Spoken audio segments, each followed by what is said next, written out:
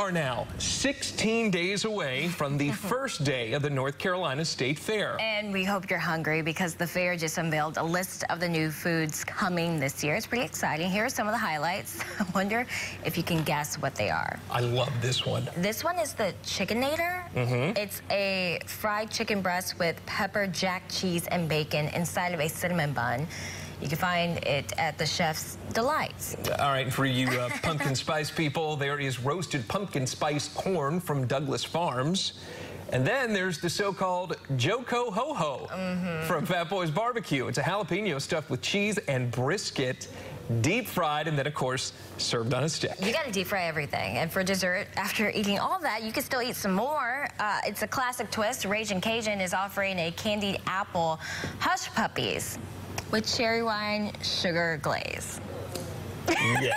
There's tons of other foods to check out this year, too.